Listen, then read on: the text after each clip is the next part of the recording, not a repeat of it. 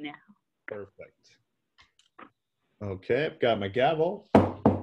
And good morning. I'm going to go ahead and call this session of the City of Sedro-Woolley Hearing Examiner to order. For the record, today is September 24th, 2020 at 10 a.m.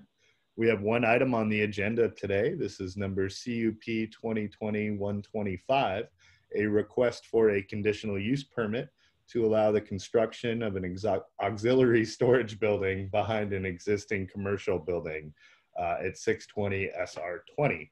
My name is Andrew Reeves. I'm a hearing examiner with Sound Law Center, who the city has selected to hold certain land use application hearings like this one.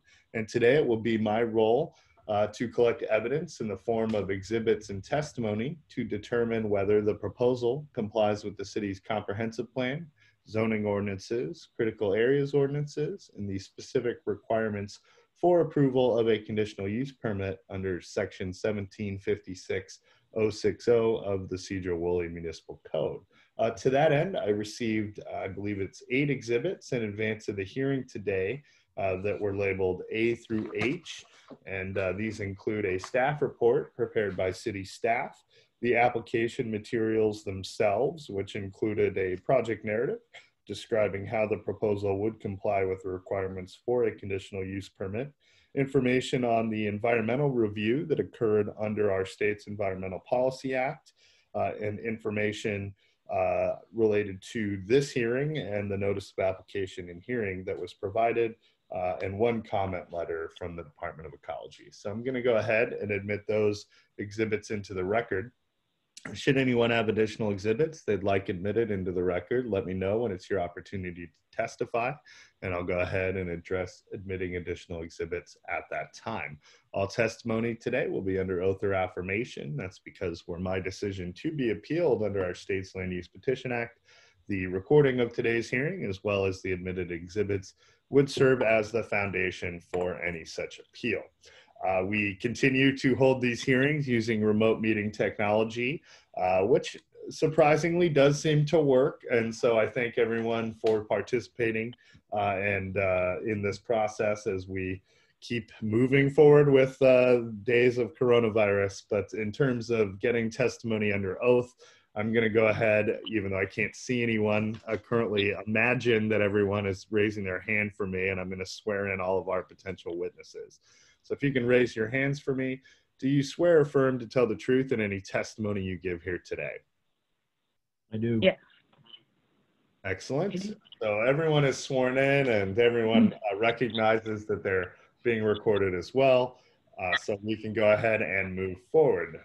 The basic order that we typically follow, and I believe we're going to follow today, is first we'll hear from city staff, who will give an overview of the proposal along with any recommendations they may have. Then we'll turn it to our applicant representative to provide any additional information they feel that myself or members of the public should be aware of. Then we'll see if there are any members of the public interested in testifying. Currently, we do not have any members of the public that have joined us, but we'll check again when we get to that point. And if appropriate at the end, we'll turn it back to the applicant team and city staff to respond to any such public testimony. So with that, thank you all. We'll get started, and we'll turn it over to Catherine Ware to begin for the city. So please proceed. Thank you. So the city received an application for a, auxiliary storage building at 640 State Route 20. This building would replace a building that was formerly on the property that was taken down in 2019. Independent storage buildings are not outright allowed use in the mixed commercial zone, so a conditional use permit was required.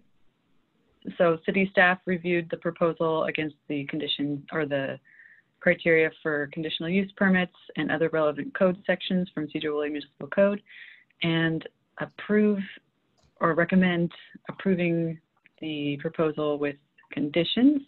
The conditions being providing a landscape plan at time of building application, comply with the mitigation requirements set forth by the mitigated determination of non-significance, and maintain a site obscuring fence around the storage building.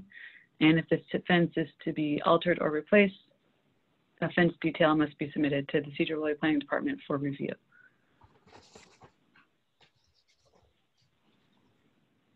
Great. And did that conclude your comments today, Ms. Ware? Yes, yeah, that does. Okay, and just so I understand the layout essentially a little bit better, but it would access to this site be off what I see in the staff report as Crossroads Square, or do you come off State Route 20? There's a through, and Bob can fill in too, but there's a drive lane that goes from Cook Road to State Road 20 that goes through the property. Okay, so there's a drive lane. Yeah, because based on the way the buildings, it looks like, or the building would be to the eastern side of the property, sort of up against the eastern property boundary, and then you'd access it, you know, from the west, essentially. Does that seem right? Yes, sir. So you can. Okay.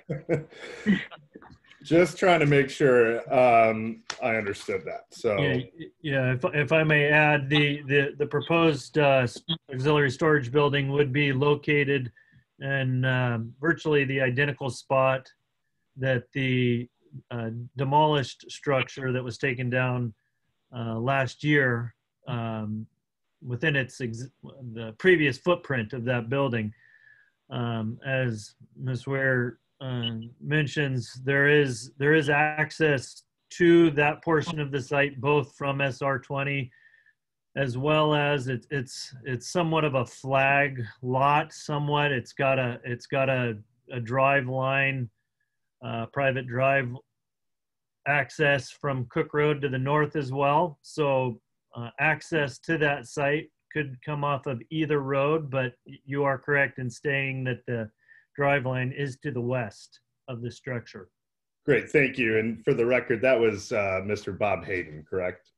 Yes, sir. Okay, just making sure for purposes of the audio recording, we know who's talking, because it's not always obvious using the remote meeting technology. So we will come back to you momentarily, Mr. Hayden. I just had a couple more questions for Ms. Ware. So Ms. Ware, I believe I misspoke at the outset. The location address is 640 SR20, not 620, correct? That's correct. Okay, my apologies. And then, because we always ask, has the comprehensive plan or zoning code been amended in any way which would have an impact on this application since it was deemed complete? No. And then I don't recall, I know it's come up in the past, but are there specific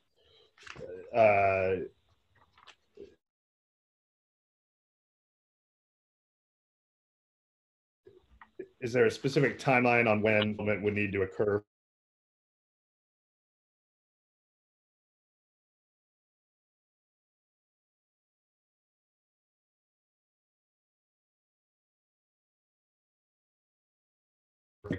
To have someone say it on the record more and more, as I've had, you know, especially during the last 7 or 8 months, there have been issues with construction not happening. So it's good to know what those rules are. So 2 years is what is standard under the code. And then the letter from Kaylin Piazza from Department of Ecology was just highlighting all the potential cleanup areas nearby, but there was no real impact on this proposal, correct? Sorry? The letter from Department of Ecology that Kaylin Piazza, the SEPA coordinator, sent, it didn't appear that there was any impact on this proposal. Is that accurate? No. Yeah, sometimes we'll hear back from them on SEPA checklists and notices, and they'll just, it's kind of informational. Like, these areas are within, I think it's 750 feet of the site. Yeah. But because of the nature of this project, there's no thought that these contaminated or potentially contaminated sites would have any impact on this site itself. That's correct, yes. Okay, excellent. I think I didn't have a ton of questions. Obviously, this one is more straightforward than many that we have. But Mr. Coleman, did you have anything you wanted to add? Nope. Okay. Anything further from you, Ms. Ware, before we hear from Mr. Hayden? Nope, I think we're good. Great. So, Mr. Hayden, thank you. You spoke earlier on the record, but if you could just introduce yourself, that would be great. My name is Bob Hayden. I am construction project manager for the Upper Skagit Indian Tribe. I appreciate the opportunity to have this permit application heard before Mr. Hearing Examiner, and I appreciate the county's help in kind of helping me put this together, and obviously for their support of the project. As you stated earlier, this is just it's going to be a structure, a storage building that is owned and occupied by a couple of different entities within the Upper Skagit Indian Tribe. It is going to support both existing businesses that are located within that parcel, as well as provide a small storage and workshop area to support the multifamily holdings that the Upper Skagit Indian Tribe has within the city's jurisdiction of Sedro-Woolley. Storage of water heaters and spare parts, doors, and that kind of thing. There's really not much else for me to say. You know, it is the tribe's intention that, you know, immediately upon Mr. Hearing's Examiner's approval, we will begin our application process for construction through the city of Sedro-Woolley. It's our intention to begin the construction of this project this winter. Okay. And so then does the tribe own, on the site plan, it's an existing pharmacy. Is that a building within the tribe's holdings? Yes, the tribe currently owns and operates the pharmacy within that building. Portion of that building is vacant at this point in time. And one of the spaces with some of the square footage located within this future building would be to support both the pharmacy and possibly whatever other business entity, commercial activity occurs within the confines of that building. Okay, so basically, I see it's partitioned or proposed, obviously, but partitioned into about 6 sort of separate storage spaces, it looks like.